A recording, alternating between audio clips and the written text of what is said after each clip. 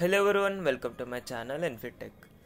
In this video we are going to see how to perform a read operation into MongoDB Atlas with our Node.js. So now we are going to see, now we are having our MongoDB my first database, and we are having the channels collection.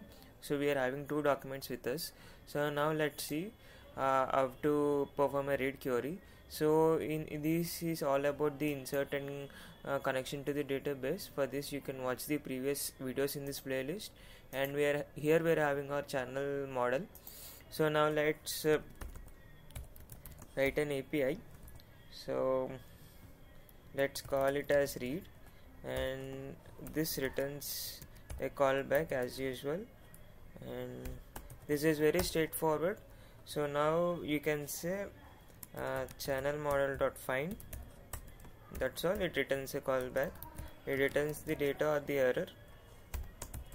If there is any error, you can return the response as 500, and you can send the error data as well. Otherwise,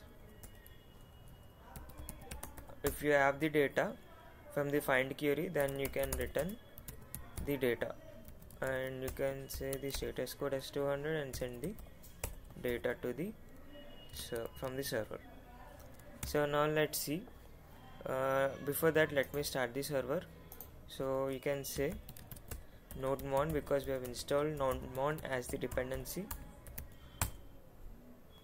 Yeah, it is saying that it is connected, and now it's on send. As you can see, we have got all the two documents. Now let's say you only want one document to be returned, then you can use find one, and you can come and it only returns the one single object, which is your document. So each and every document will be having a auto generated ID from the MongoDB database and your properties. So this is a basic way of how do you perform a read query to your MongoDB Atlas database from Node.js. So that's all. Thank you for watching this video.